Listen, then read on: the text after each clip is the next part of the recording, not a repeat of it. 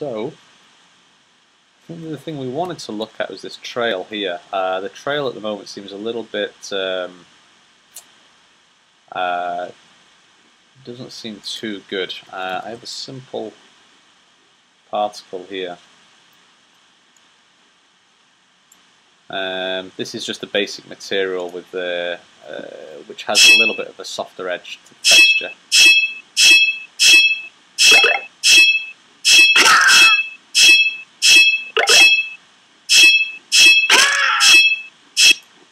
Okay, that might be okay. I think we're going to have to make this a little bit bigger though. It just doesn't look quite right, I think. Let's go 0.9. The starting size of that sort of rainbow trail. I think we want to make that a little bit larger. Okay.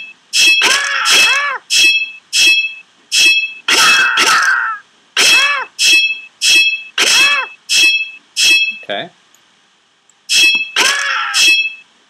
I think the best thing is we're gonna have to try this out on the device and then see how it goes.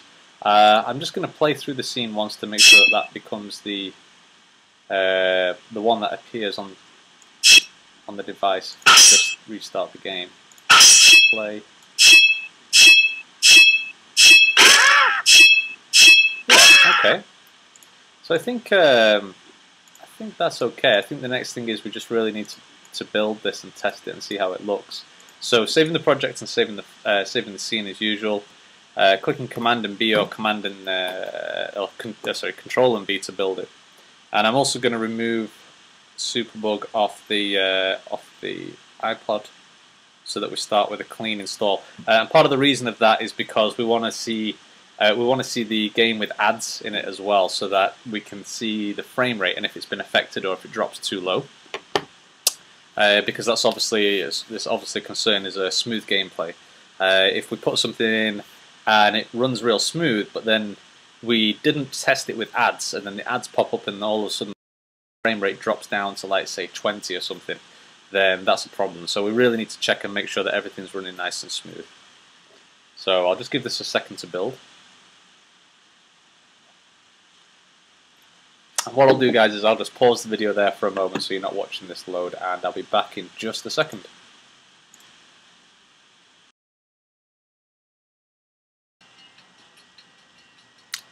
Okay, I think we're back and we're now recording. I'm just going to double check.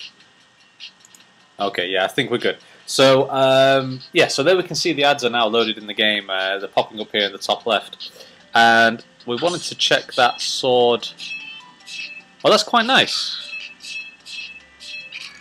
Oh, that's that feels really nice. Wow, I'm actually wow. I'm happy about that. I'll stop the game and then you guys can see it. Okay, so I just missed a fly. That's fine. I'll try to show you, but hopefully you guys are going to download this and check it out for yourselves. But there you can see that it's really smooth and that looks pretty good. I'm actually kind of happy with that. I didn't think it would look that. It's a lot better than what I expected. Hopefully you guys can see this okay. But you can see there the trail going around. We've got the trail and we've also got the particles as well, the sort of sparkle particles. So together that looks pretty good. I'm just going to try this for a second, guys, and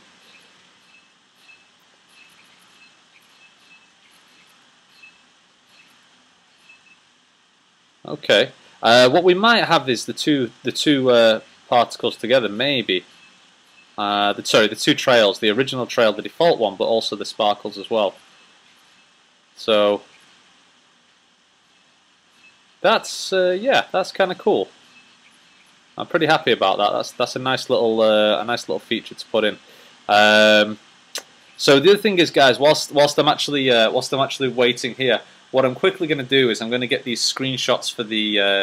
Remember before when we entered the in-app purchase into iTunes, it said, "Oh, we need a screenshot." So I'm going to quickly do that here. I'm just tapping on the 5000 Bs one, and I'm going to get a screenshot on my iPod so that we can upload that to the iTunes Connect portal.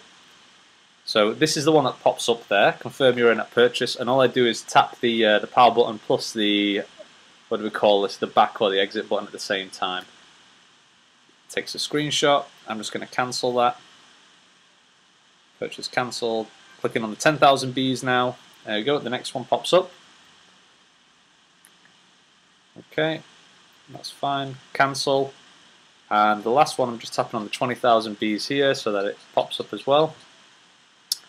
And there we go, I'm taking a screenshot of that. So that just saves time later if we upload the game and then forget to do that. I've done it a few times and it's a bit of a pain, so I'll do that now. Okay, so that's working pretty well. So what I'm going to do is I'm just going to do a quick test of what we have in game as well. As we have a rate me pop-up. So every 3 times the user plays, it pops up saying, hey, please rate the game if you like it, or remind me later, or don't ask me again. And that's a cool way to get ratings. We need to improve that a little bit actually. The rating pop-up is just the default one which is provided by our iOS. But I need to do something a little bit better, so I'm just checking that that's working at the moment. And I will do that. I'm just going to... Okay, that doesn't seem to be working very well. Okay, that's something that we need to fix then, of course, because it seems to have gone to iTunes, but it's not actually gone to the game page. So that's something that we'll need to handle. Fine, we'll do that. Anyway, so let's just get back on track as to what we were doing before. I'm just going to quickly make a note of that as well. I'm going to write this down here, saying update rate me link. Check it works. Okay. I'm just going to close down Xcode as well. All right. So what we want to do is basically for what we've just seen here is we've added this firework trail, which is like the line which follows the player's input, and then these are the particles. These are the little like sparkles that you can see here, and it looks pretty good on the device. It was pretty smooth running at like 50 or 60 frames a second even with ads, so that's great. So what I need to do now is we need to set whether this is going to be true or false depending on whether the player has unlocked it. So I'm going to click on the input button and double tap that.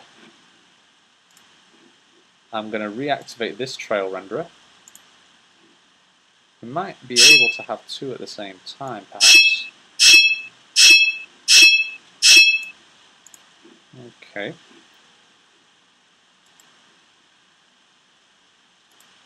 Alright, so this is the input here, and what I'm going to do is just going to set 2 variables. I'm going to call this the default trail renderer, and this is a, what type of object would this be? I believe this would be a trail renderer. I think that's how it would be done. Sorry, I've not actually typed this in before in terms of like coding this before, so this is a new one for me. And the other one is we want the firework star trail renderer, and that is also a trail renderer.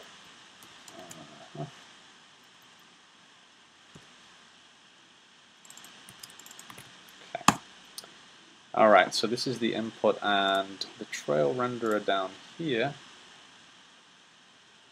Okay, I'm just going to set this as a game object, in fact, so I can just turn it on and off.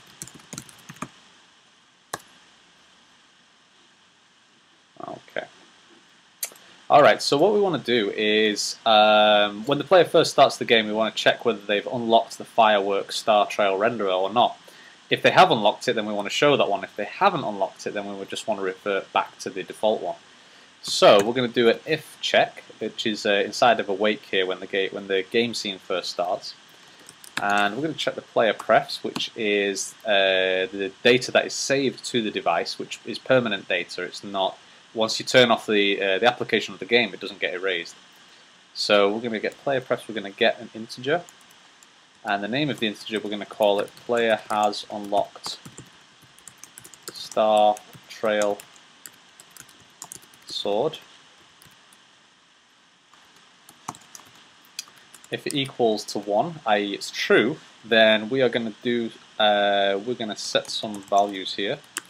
So we're going to say the default trail renderer dot, I think it would be active, I believe, or enabled. We're going to have to try this one and test it out. And we're going to set this one dot set active recursively to true, else both of those are going to be false. I'll quickly explain this code in a moment to give you a little bit more clarity on it. I think definitely for the guys who are watching this who are fairly new to game development, this might appear a little bit confusing. Okay, so I'm just going to make a note here. So show the firework star trail sword if the player has unlocked it. Okay. So what we're saying is, if the player has unlocked the star trail sword, if that's set to true, and we've not coded this yet, but we'll do it shortly. If it's true, then the default trail renderer will be false, because we're not looking at we don't want the default trail that appears. We want the firework one, and in this case, we're setting it to true. Okay. Else the default trail renderer, if they haven't unlocked it here, if this is 0, then we want to set the default one to true and turn the other one off to false.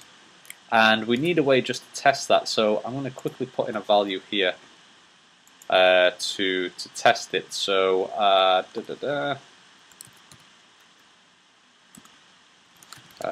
player has unlocked firework star sword, extends boolean equals false.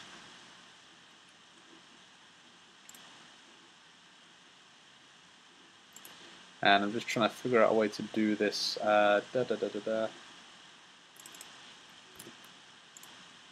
I think I'm going to make sure I just say for testing, because this is only the value. We're only going to change the value here for testing inside of the editor. So if that one equals to true, okay, so player. So actually, let's just unlock the. I'm just going to rename this a little so it's a little bit more clear. So unlock the fire sword star trail renderer. Bleh, can't speak. Unlock the firework star sword for testing. Okay, copy, paste that. So if we set this to true inside of the editor, then we can actually see if this is working or not. I think that all should be fine. So if I go back to Unity, bottom right, it'll check if there's any compilation errors. And if I click on the input here, on the AMX player input scripts, we should see this appear. Hopefully, fingers crossed. Yeah, there we go. So first thing is we want to get the default trail render, which is this one here. We're just going to drag that up there. And the second one is the firework star trail renderer, which is this one here. And I'm just going to drag it so it has the two values. And right now we're not unlocking it. We're just going to go for the default one. And I've just tapped play twice, I think. Okay. Okay, so that's the default one. That's just the yellowish orange one, which is fine. And if I go to input and then tap on this one here to make it true, the yellow one should disappear and the firework one should appear. There we go. And that's working well. That's working well. So I think as I press play, then I did just notice particle effects that I'd left inside of the scene. Which would be this one here. This is those when I first used those purple particles from the previous game. So I just want to delete those out. Okay, I'm going to click on File and Save Scene, Save Project, just as a habit, as always. Double check it. That's fine. And turn this off again to make it false.